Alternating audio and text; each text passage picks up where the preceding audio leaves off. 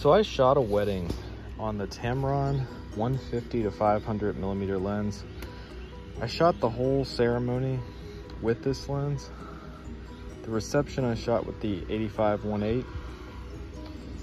But this was actually the perfect lens for me for the reception, this was actually the perfect lens for me for the ceremony because I had to be kind of far away so I didn't get in the way of everything that was happening. And there was a perfect shot. I could shoot right down the middle of the aisles at everyone who was coming down the aisle, and then I could get all the way in the back and shoot all the photos from back there at the rest of the wedding.